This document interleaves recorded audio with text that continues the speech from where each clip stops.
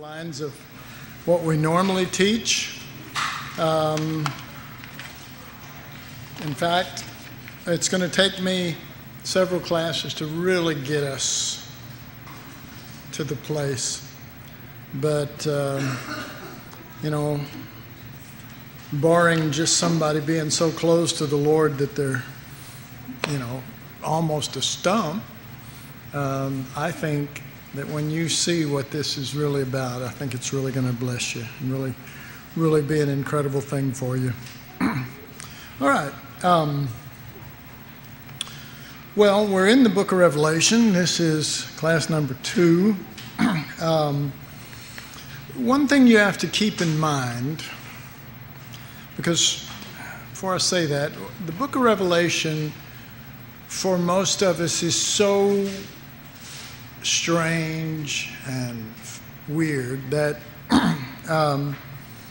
you have to keep in mind that John wrote it. That was the youngest guy, and he was the closest. He was the one who leaned on Jesus's heart. He was, he had a real heart for the Lord. This was not some wild-eyed, Ezekiel or, and I know Ezekiel wasn't that either, but I'm just saying that's kind of the way we look at Ezekiel too, crazy prophet is seeing weird things from God. This is John. This was the youngest of the ones, and to help temper that, you got to remember that this guy wrote 4 other books besides the book of Revelation that we read in our Bible. Matthew, no. He wrote the Gospel of John. He wrote 1 John, 2 John, and 3 John. And then that goes right into the book of Revelation. All right, so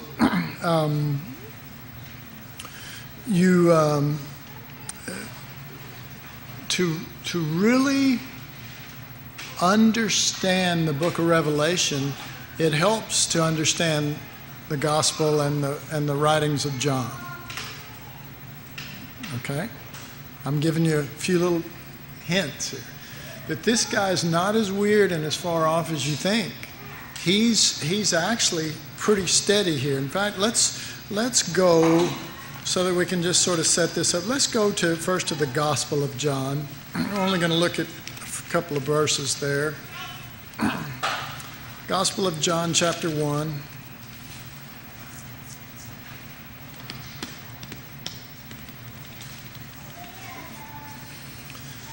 Now, let's just read the first 3 verses. John 1:1. In the beginning was the Word, and the Word was with God, and the Word was God. The same was in the beginning with God. All things were made by Him, and without Him was not anything made that was made. And we can read half of the next verse too, verse 4. In Him was life. In Him was life.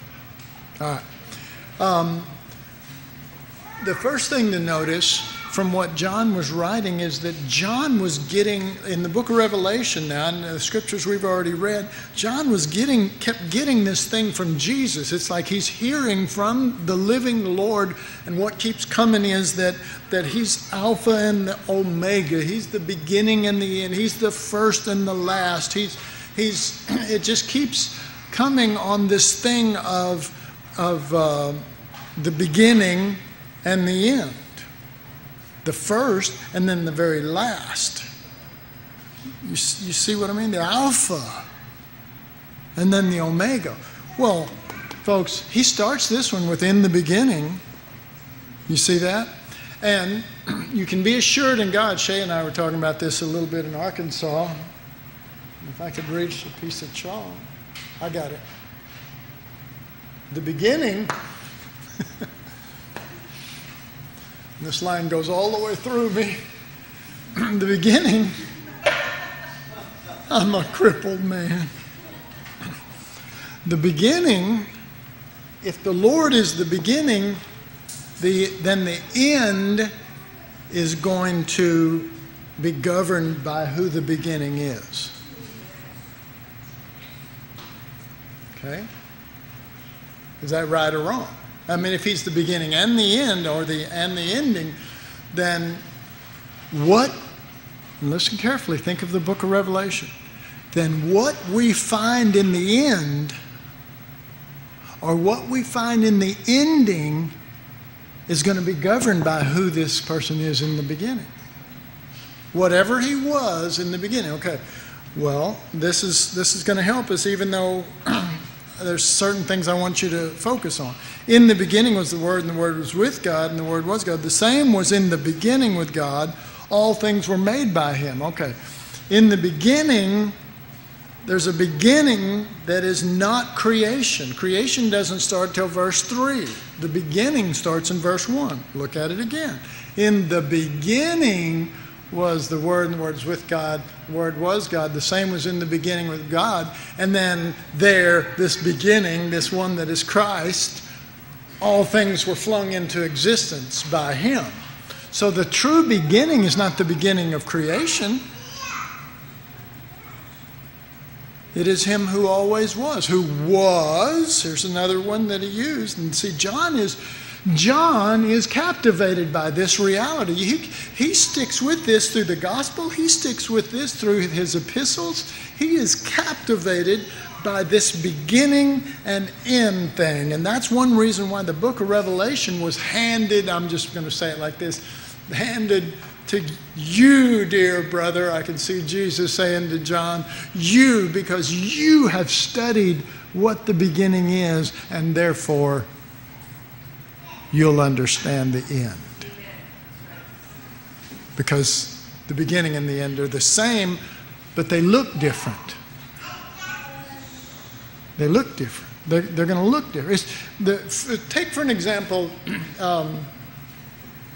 I'm thinking of 1 Corinthians 15 now, but I'm not going to turn there and take our time up with that. But he starts talking about there's different kind of seeds and different kind of stars and different kind of stuff like that. And a seed, if you take a seed and you put that seed into the ground and it dies, you see it in one form there, and then you see an ending. But then you see a new beginning where the plant begins to grow. But when the plant grows and when it begins to bring forth fruit, the fruit, you could say, the farmer would say the fruit is the end of the harvest, would he not? Okay, well, the fruit comes forth from the seed that died. You understand? It's all one. It's all one. The seed all the way down to the result of the seed. But a seed in the beginning looks very different than the ending. But how are you going to know the ending if you don't know the beginning? And so John has seen something on this line, and he is really, really caught up in it because he's beginning to evaluate things based on this beginning and this ending. All right, so now let's go over to 1 John.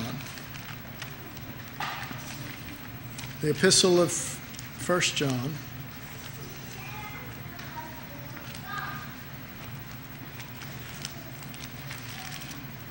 And the first chapter.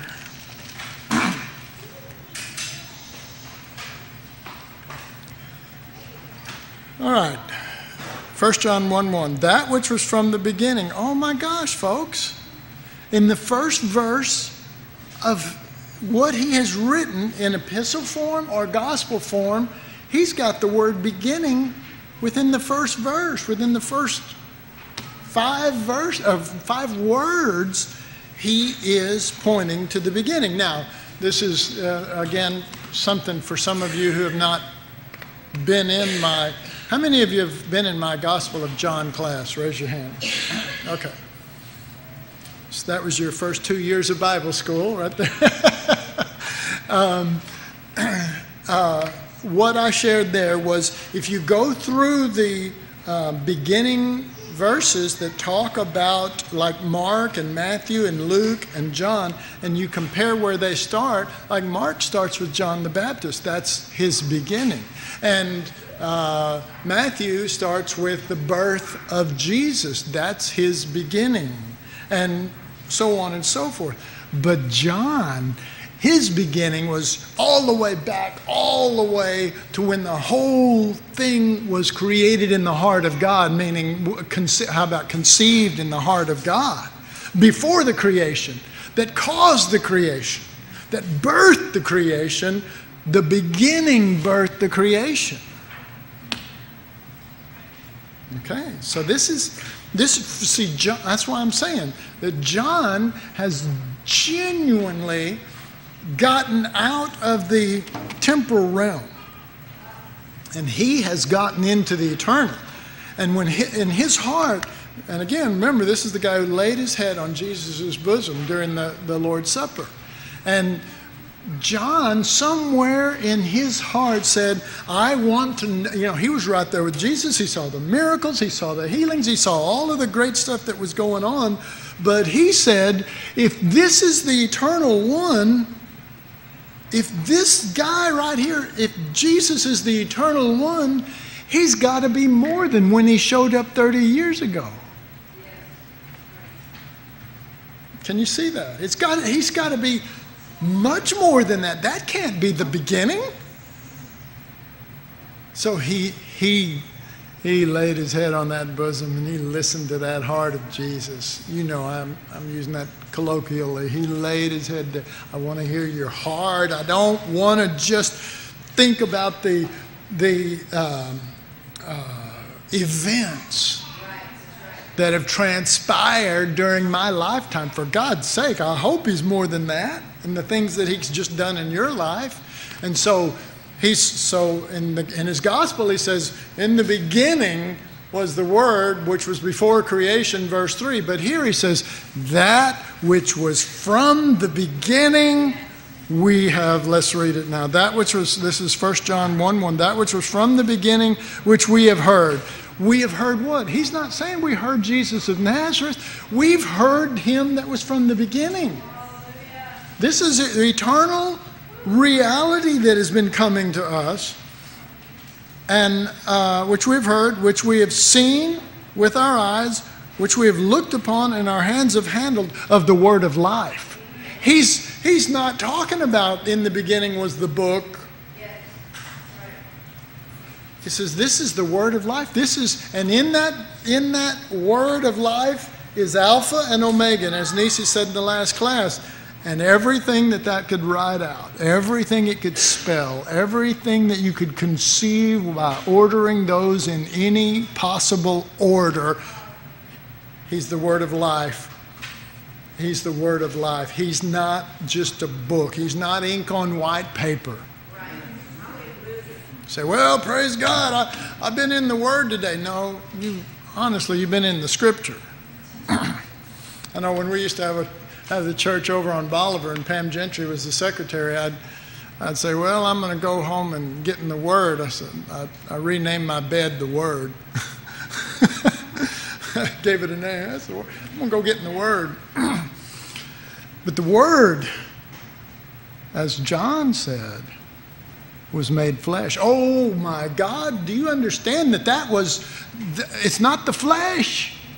Why do we only see to the point where he was born, or to the point where, like I said, Mark starts his ministry, where Jesus starts? That's the beginning. The beginning is when he started his ministry. No, sir. He was way further. John just goes, and he says, that's what we were in contact with. That was it. That's what we handled. That's what we were looking at. The word of life. Okay. All right. This guy wrote the book of Revelation. This guy understands beginning and understands end. And so he's writing the gospel for, as far as Christianity is concerned, okay, the gospel, you read the gospel, that's the beginning. That's when you get saved, okay? John wrote one of them. But he also wrote the book of Revelation.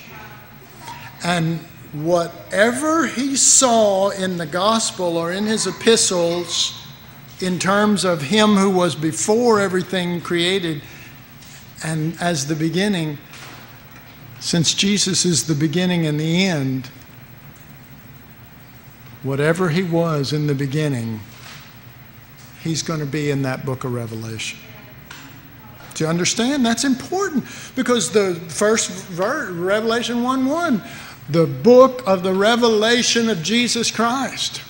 That's the book of Revelation, not the book of the revelation of horrible times, or the book of the revelation of worldwide calamity. The book of the revelation of Christ. John saw this guy, and he wrote of him in his gospel, and he wrote of him in 1 John, and if you can comprehend his writings there, guess what?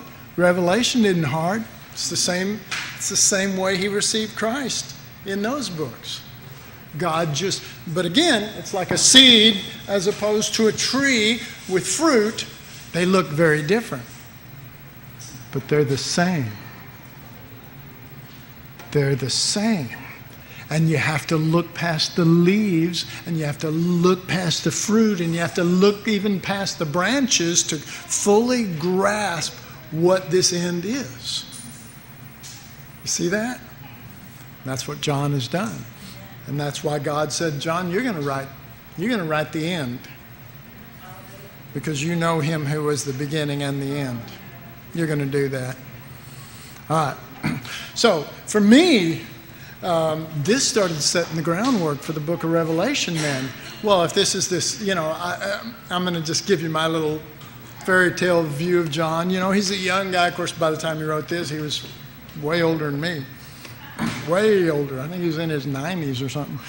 Yeah, But, I'm just telling you my fairy tale view. He's this young kid. He's this guy that loves the Lord. He's the guy that's running with Peter to the tomb. He's the guy that's laying his head on Jesus' bosom. He's there at the cross. None of the other disciples are there. He's at the cross. He's hugging Jesus' mom. He's looking at Jesus on the cross. He's not running away and hiding. And he's got this heart to know the Lord beyond the surface, and he's just dedicated his being to that, and God is fulfilling his heart's desire. Praise God. And so, I can't imagine what we think he went through when God started showing him the book of Revelation. But I think to him it was a continued picture of what he'd already seen of Jesus, the revelation of Christ. I think it was a continued outflow, but now this is the end. This is how it ends, but not prophetically. And I'm not saying it's not a prophetic book and there couldn't be prophetic implications. I'm saying from John's point of view, the beginning and the end are the same. That's the key. And if you don't understand that, and remember how many scriptures we went through? We went, like first class, we went through a lot of scriptures from in the very first chapter where Jesus is constantly saying, Alpha, Omega, beginning and the end, first and the last, him that was, is, and is to come. Him that was, is, and you just open in the first chapter of the book. Guess what is to come? But still not in the way that we would teach, Ephesians. No, because his purpose, he's got a purpose, and he's got this purpose because he's a 96-year-old, however old he is, pastor, because history says that he pastored the Ephesus church. Okay, we don't have that in the Bible, but history says that that's what he was, and they didn't like what he was doing, so then they exiled him onto the island of Patmos, and that's where he wrote the book of Revelation. All right. So he's starting with the beginning in the Gospel of John and in 1 John. And then I want you to notice something now. I think the Holy Spirit has allowed me to set this stage pretty well for you to see John, his comprehension of the beginning and the end, and how that's fulfilled in Christ, and how it's not what we think the revelation is. Okay? Now look at chapter 2, 1 John 2, and verse 18. Okay, before we read it, I want you to be aware of particular words in this verse, okay? When we read it, I want you to notice them, but not until we read it, so don't look yet. I want you to notice last time, or the last days, last time. I want you to notice the word Antichrist comes. And I want you to notice the word now is, okay? 1 John 2:18. Little children, it is the last time. And as you have heard that Antichrist shall come, even now are there many Antichrists, by which we know that it is the last time. All right. If somebody talks to you about the Antichrist, what point in time do you think? End times. Well, he's talking about the end times right here, but he's talking about now. Right? If somebody talks about the end time, when do you think of? The book of Revelation. All right. When John thinks of the end times, he thinks of two things. He thinks of Jesus being the beginning and the end. And his heart is not divided on that issue. His heart is not divided. He's not double-minded. He thinks of Jesus first and foremost. And Jesus, we read Revelation chapter 1 that Jesus himself said over and over to him, I am. He didn't say I do or I will, he said I am. Alpha and Omega. It's the first thing he thinks of. The second thing that he thinks of as the last days or the end time is the cross. And he thinks of that because in his mind, we'll see this. So I'm just laying this out now for you to hold and to consider. He thinks that the judgment day was the day Jesus slaughtered the old man, the old creation, at the cross. That the cross did away with the old nature. It did away with the flesh. What did Paul say in Galatians 5:24? That the flesh is crucified. What did he say in 6:14?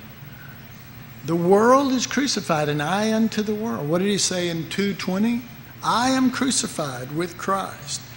He sees, okay, and we're just talking about John here. He sees Judgment Day like an atomic bomb that went off at the cross that decimated everything of the old creation.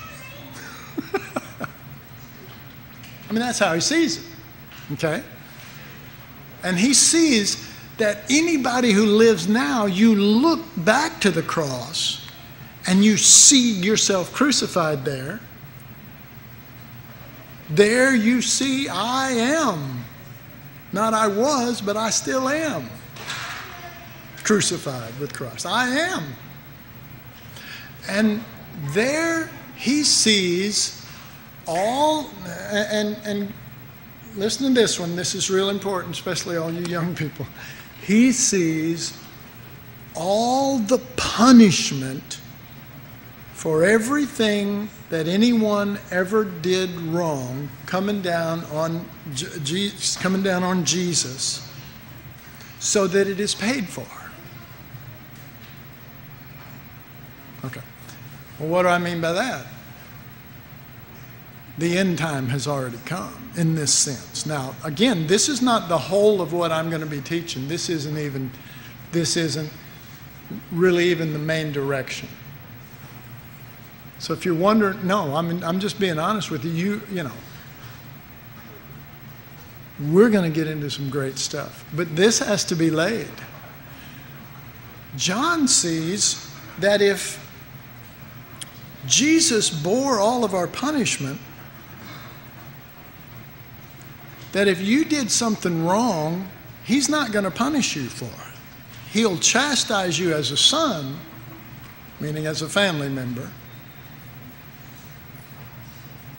but he's not going to punish you because Jesus already bore that.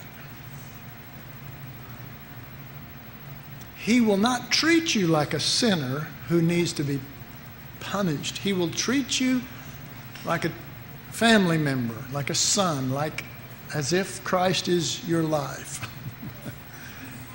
And you will just be chastised to bring you back into the full reality of who and what you are. All right. Now I say that, and I'm sure we all say amen and oh, that's really good. But how many of us, when we get out there and we mess up and we go, oh boy, something bad's going to happen now because of what I did? Anybody ever thought that? Well, don't tell me you understand this if that's what you're thinking, because this is not theology. This is the destruction of not just all of the fallen race of Adam. This is the destruction and judgment upon all sins and all punishment borne by one, so that you never have to worry walking around with fear hanging over your head thinking, well, you know, I guess because I'm not really doing this, or I'm not da-da-da-da, that God is going to get me, or because I did so-and-so. He's not going to punish you. He is not. The punishment has been borne.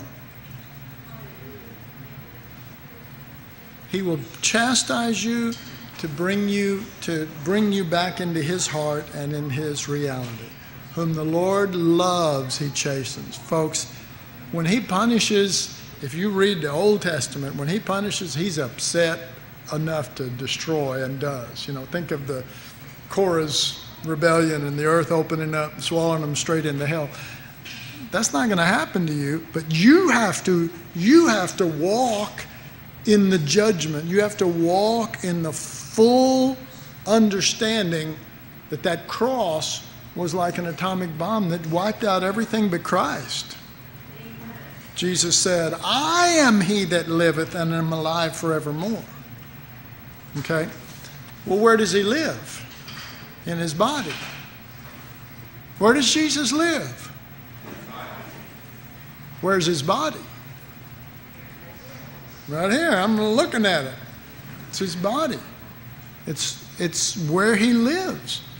You know, he doesn't sleep up here on the stage at night. Well, I live in the church. This is not the church. It's just a building. We're the church. He lives in us. He doesn't hang out, you know. Well, I was walking down the road and I saw Jesus. Well, I don't think so. He's in you. Besides, what would be greater? I mean, I remember one time, you know, the Lord, this was early in my walk with the Lord, and he was beginning to reveal the reality that Christ is my life and that Christ was in me and that was the plan of God. I was still new at it and, you know, had times of shifting and whatever. And I went to this church service with some friends. We were sitting in there, And this brother said, he walked up to the stage from out in the audience and he said, I've just had a vision of Jesus. He says, I saw Jesus standing right over there. And, you know, everybody went, you know. And I kind of went, and then I went, wait a minute. Which is greater, for him to be over there or him to be in here? I mean, come on, let's get real now. Let's not play games with this. Either it's the truth or it's not the truth. And if it's the truth, then, you know, and Christ in you is the hope of glory. Christ standing over there is, you know, I don't know. What? Just Christ over there. You know, and really, honestly, Christ over there doesn't do you any good. Christ in you as your nature, as your life, that's what's going to do you some eternal good. Okay? But see, the only way you're going to see Christ over there and glory in it is if you didn't get devastated by the judgment. All right. All right, but that, again, all this isn't my point, nor is it even the train that we're going to ride to get where we're going. The train we're going to get on is not near as clunky. It's going to be smooth once we get these tracks laid a little better. All right. So in verse 18, little children, it is the last time. Well, I looked it up, and one of the translations for this right here says it is the last hour. All right. Well, there's several things that went through my little mind. It's a little bitty mind in there, but several things went through my mind. It's the last hour. I thought, you know, being the last time and being the last hour is two different things. If it's the last time, you might have weeks or months or years. The last hour is, dang, it's here. You know? But the other thing that came to my mind was John 12:23. It says, verily, verily, 23 and 24, the hour is come that the Son of Man should be glorified, except the corn of wheat fall into the ground and die, and abideth alone. Okay. A couple of things there. The hour, the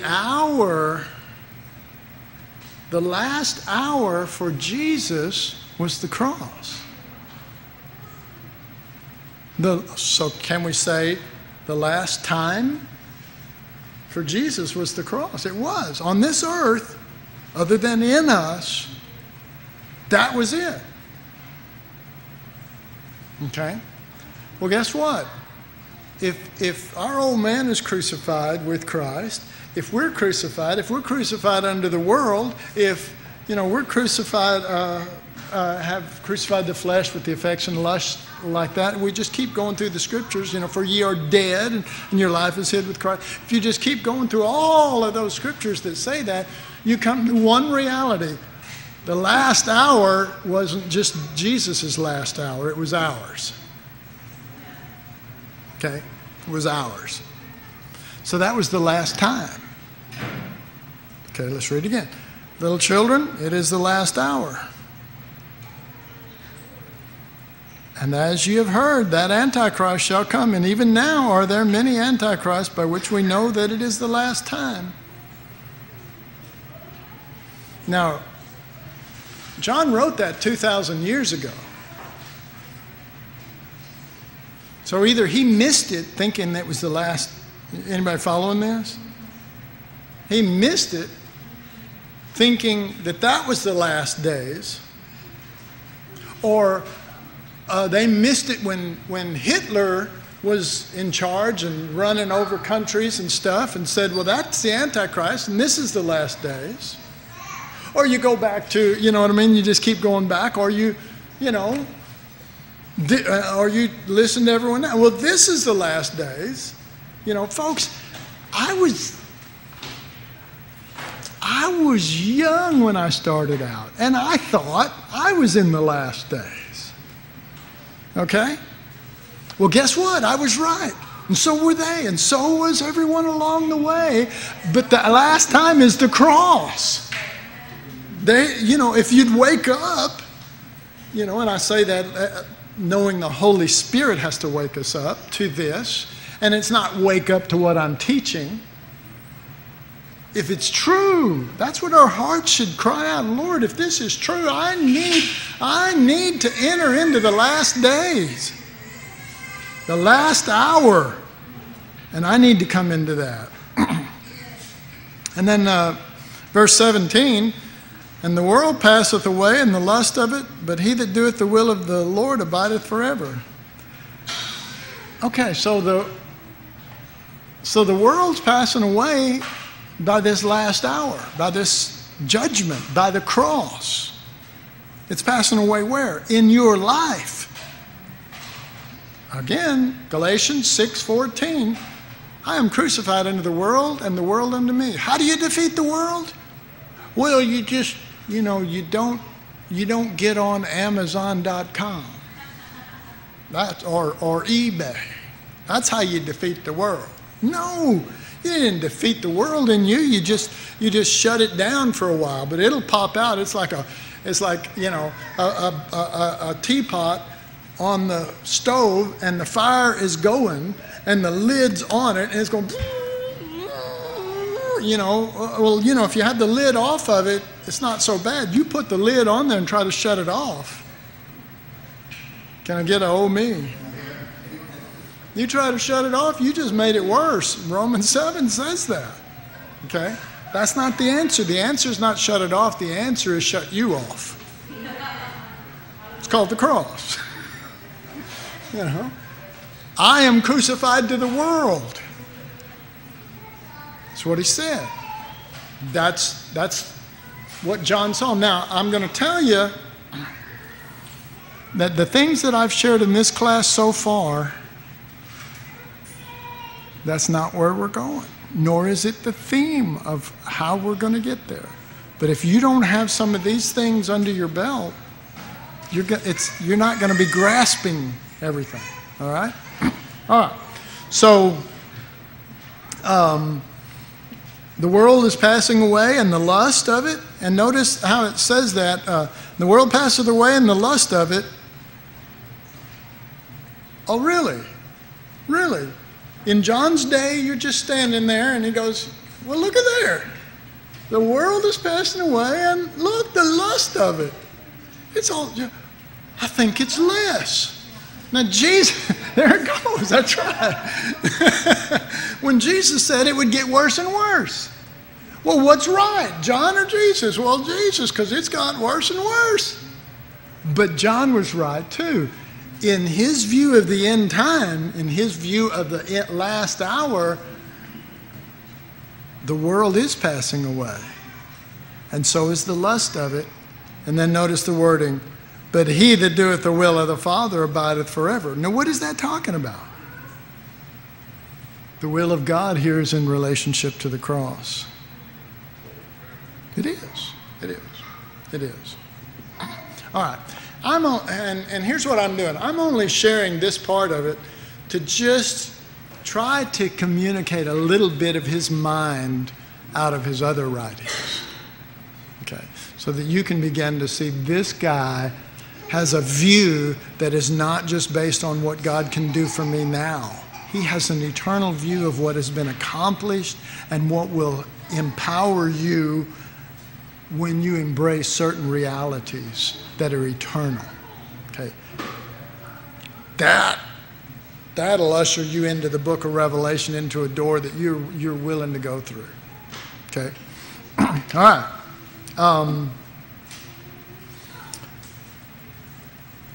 I wrote down in my notes, he does not change when he gets to the last book. John doesn't change when he gets to the last book, the book of Revelation. It's the same view. But now the book of Revelation is shrouded with other pictures that are unfamiliar. Okay, let me give you an example of what I'm talking about there.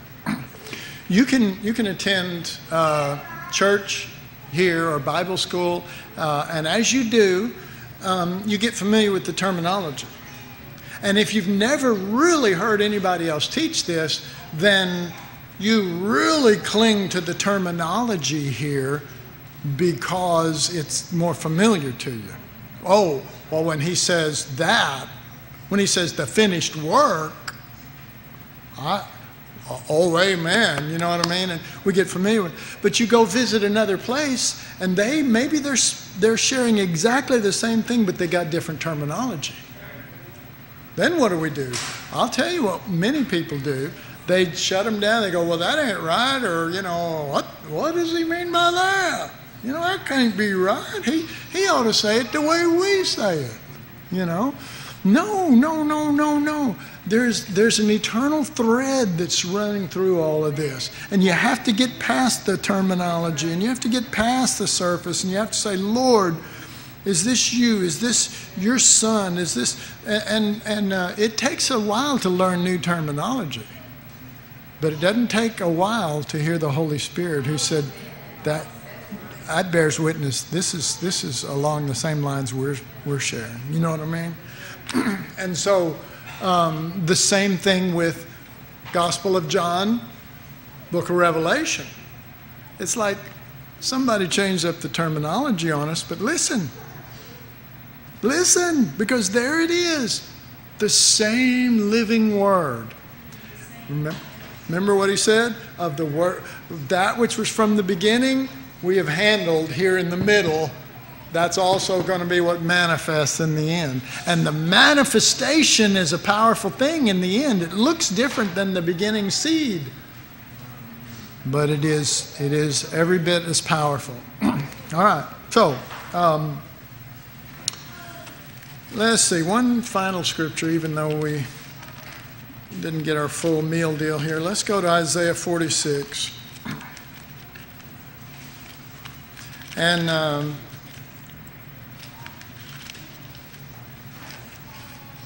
I want to tell you that Isaiah and John are buds. They're buddies.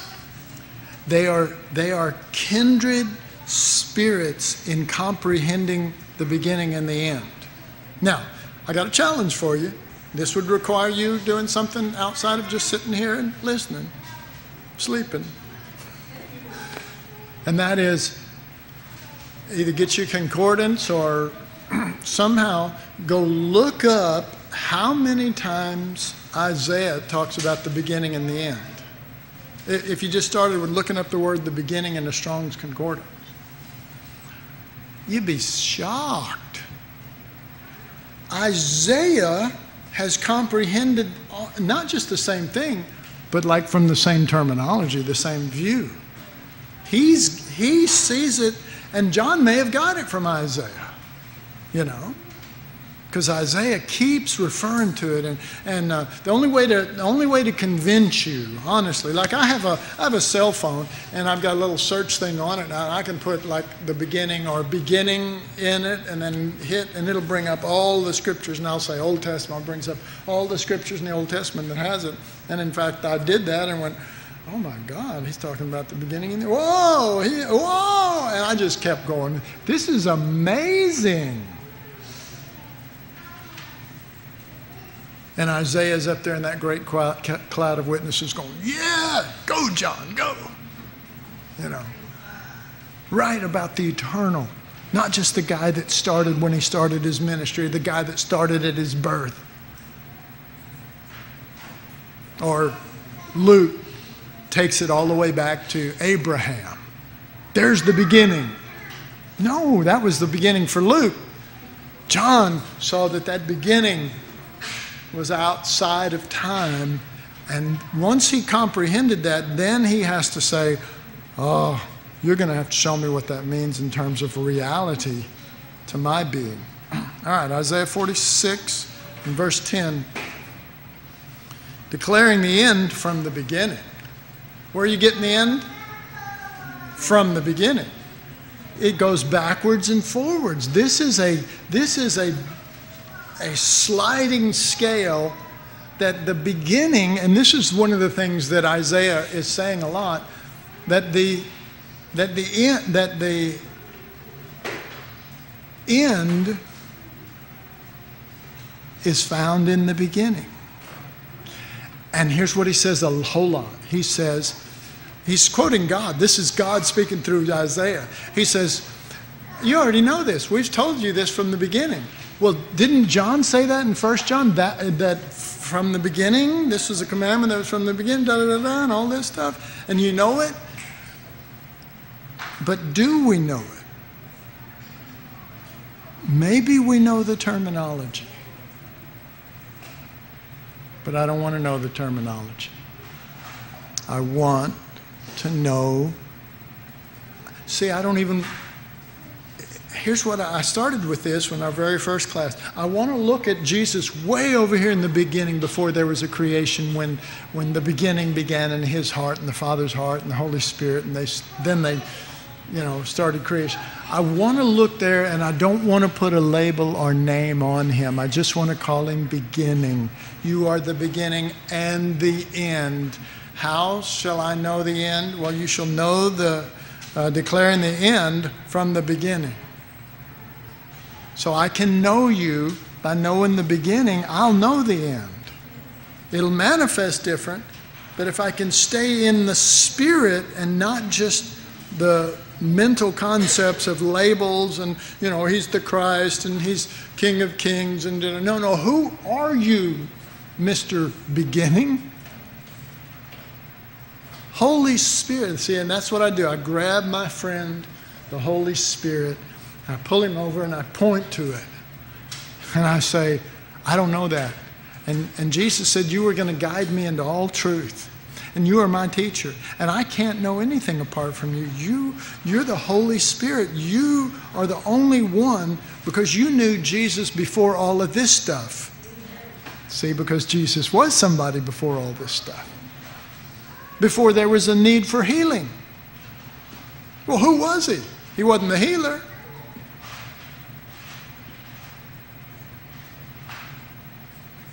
Before there was a need for deliverance, who was he? And he was somebody.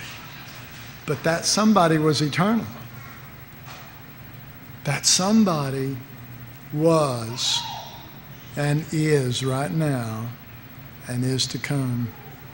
That book of Revelation is what it's all about. How will you know the beginning? Look at the end. How will you know the end? Look at the beginning. And from that,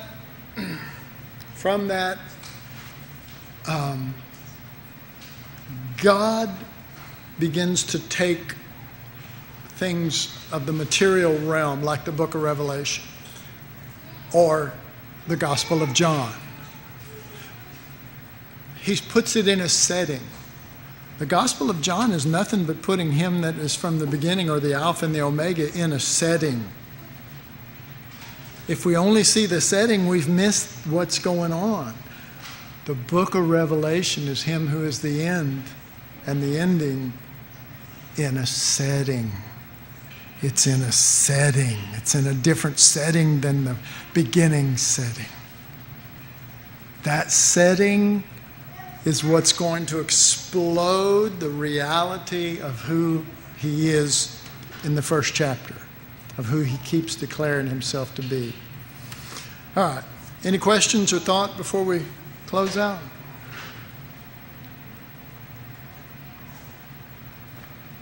All right. Let me say this. The next class here's what we're going to do. We're going to go through Revelation chapter 2 and 3. So it would be good if you could read that before next Thursday. Just a refresher. Revelation chapter 1, 2, and 3. Let's just make it that. What we're going to examine is each of these 7 churches in light of 3 different things. One is, what is these 7 churches individually, what is the specific thing that they are assailed by outsiders?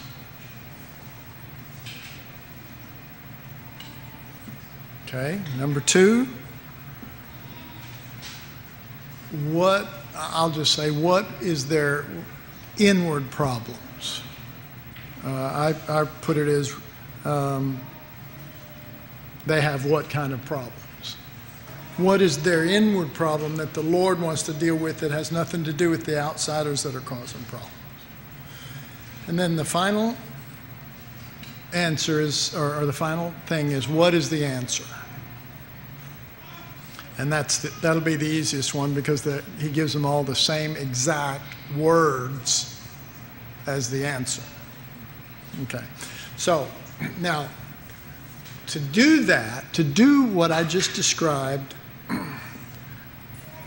is still only laying groundwork. Once we get through that, let me make sure, once we get through that, I will begin to really start telling you the train we're going to get on. And it's different than this bumpy one up to this point. But you have to see that this book was written to the 7 churches. And we'll explain that. But you have to see that, and that's why we need to examine these 7 churches. And we need to see what's going on and what the Lord's saying is the deal. And then watch Him develop it for the rest of the book. So that's where we're headed. Father, we just thank you for your Holy Spirit. He's our teacher and our guide, and we know nothing apart from Him. We are blind. We are deaf. But you are almighty. You can open our eyes. You can open our ears spiritually.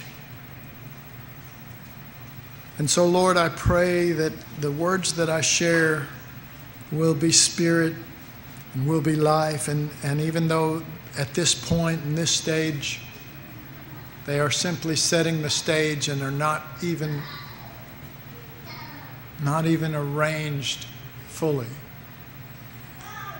that they will go into our hearts and will become pavement stones for what's coming, so that we might enter into a whole new understanding of where the book of Revelation came from and why, and what he's really trying to communicate.